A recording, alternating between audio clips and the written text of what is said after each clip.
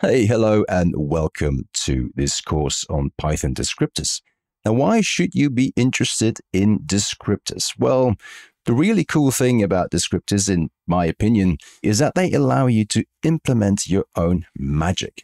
You will be diving into magic methods, and you'll be taking full control of what happens when class attributes are being used. So you will be investigating what goes on under the hood in Python classes. So if you are the kind of person that is interested in what goes on under the hood of Python things, then this course is definitely for you.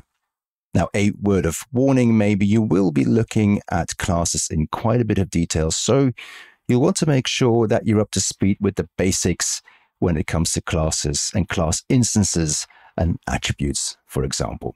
If not, that's okay. There's a very helpful link in the resources section that you can check out beforehand. You might also be picking up some new concepts, such as protocols, for example, and something called the dict dunder attribute, but I don't think it's essential that you read up on those things before we start, because I will cover the basics in this course. So what will you be learning in this course more specifically? So firstly, of course, what Python descriptors are. So you'll start from a definition, and from that definition, you will dive into things such as protocols and descriptor protocols and magical methods and magic behavior. Then you will learn how to implement descriptors. So you will be writing some code, of course. There will be a song class and then a string validator class. And gradually you will improve this code to make it more flexible and more usable. And finally, you learn about something called the lookup chain. And you will learn that that is indeed how the magic is being implemented.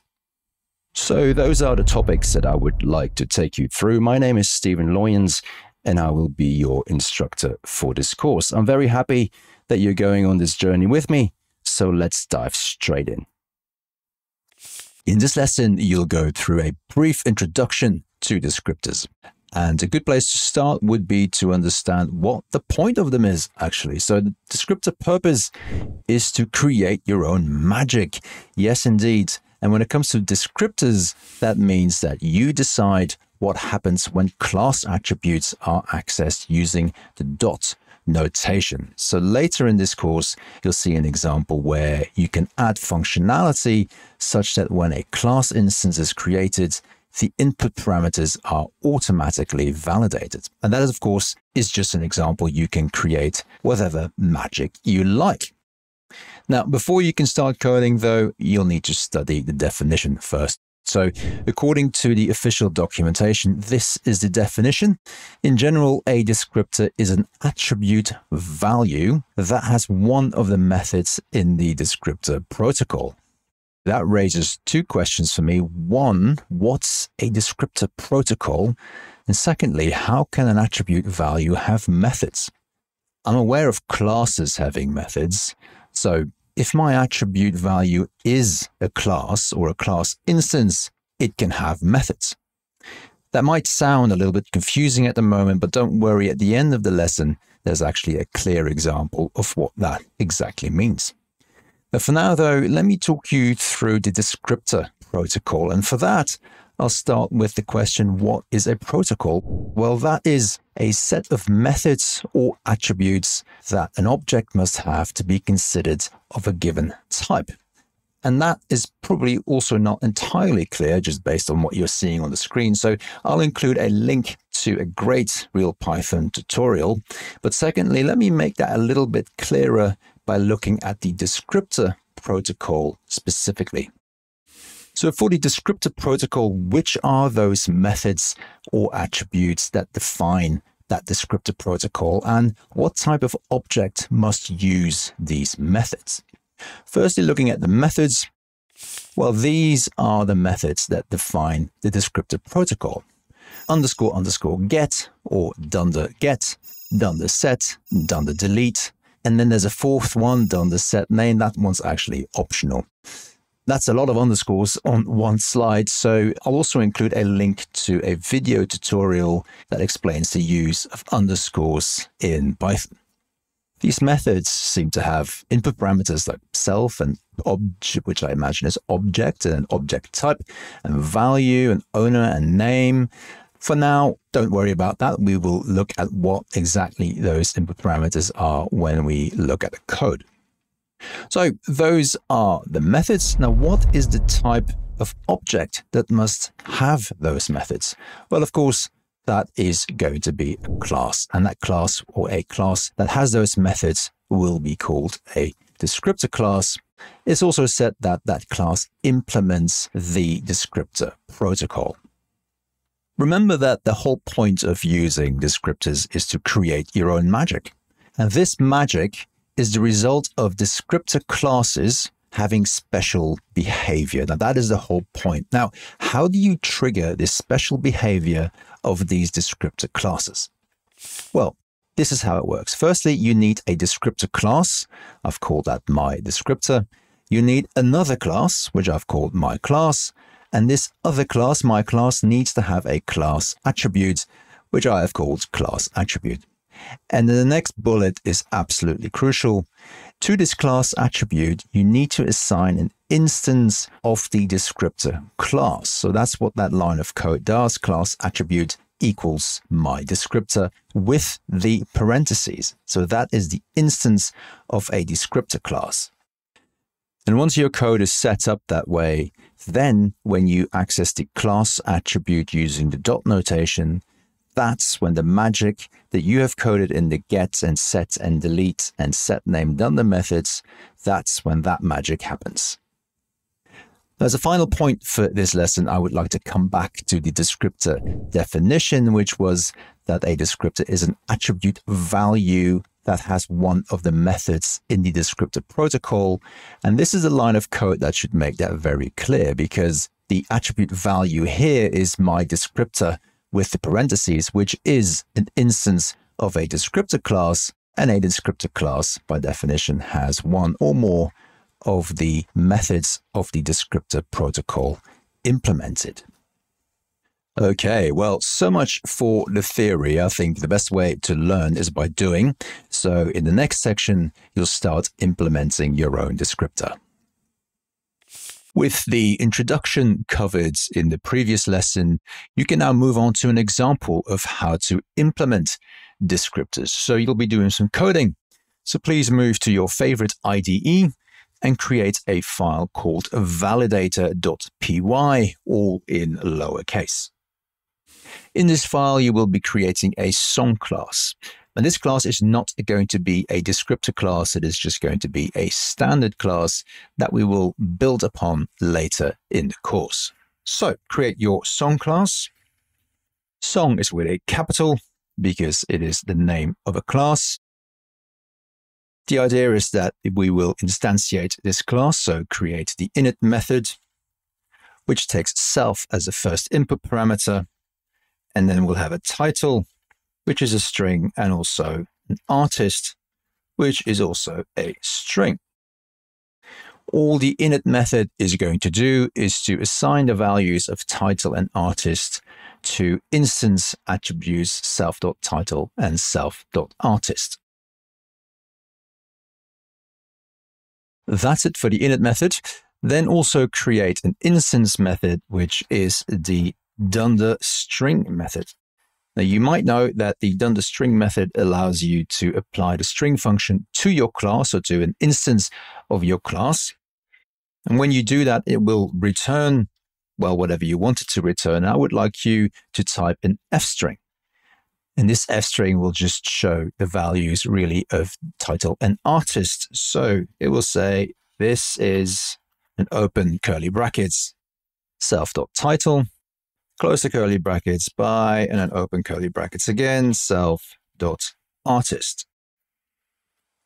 That's it for the song class. What's left to do is to show you how that string dunder method works. So if you make sure you save this file and then open up your REPL in the directory where you have saved validator.py. So in your REPL, from validator import song with a capital S.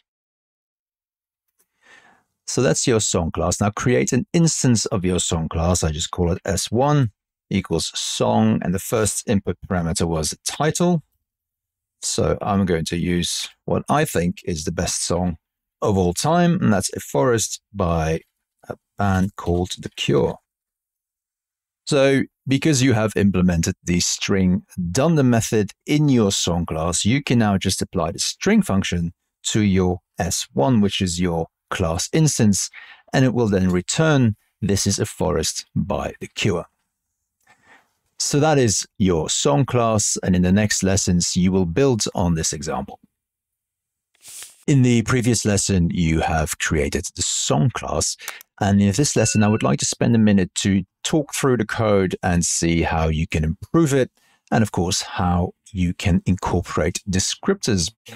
If you focus your attention to line 4, the init method, you have asked title and artist to be strings, but actually there is nothing in the code that would stop you to have integers or anything that is not a string feeding into title and artist. Now, we would want that to be string, so therefore the idea is to build in validation to make sure that title and artist are indeed strings. Now, there are two options I can think of. One, you could build in a validation instance method, for example, in the song class, but I'm not loving that solution because validating a string isn't unique to a song. It could be needed for author names of books, for example, because we're validating strings, not songs. So I'm not liking that very much. I mean, the second option is that you could separate out the validation of the input parameters into another class that's called string validation class, for example. And the advantage is that that class can then be reused by other classes than song, and it can be coded actually by other people. It could be maintained by others. So that to me feels like a much neater solution. Now, I want this validation to apply to the title, okay, and later also to the artist, but let's just do it for the title first.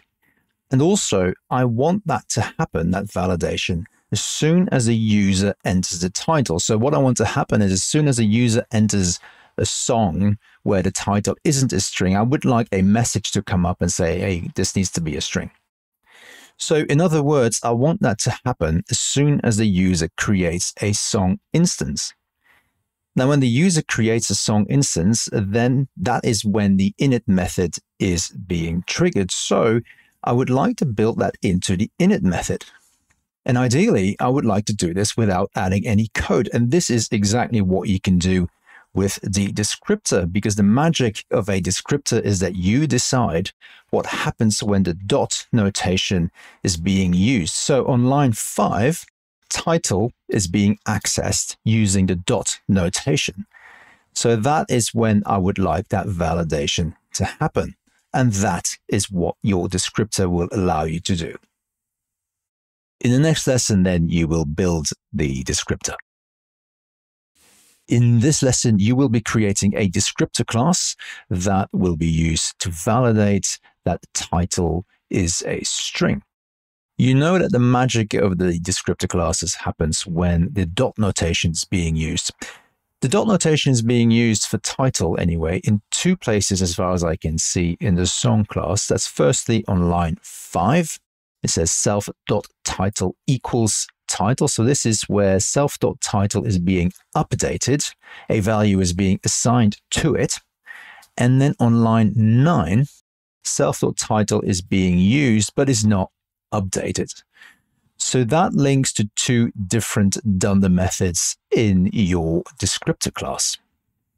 With that in mind, go to the top of your file and create your string validator class.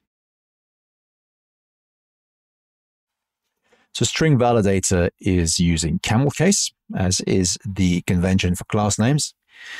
The first dunder method to implement is the get method. So def __ get __ open brackets, and then self obj and obj type equals none. And for now, just pass. So get is the dunder method that is associated with retrieving the value. So when the dot notation is being used, now that is line 12, the dot notation is being used for title without the value of title being updated, then the get dunder method will be triggered.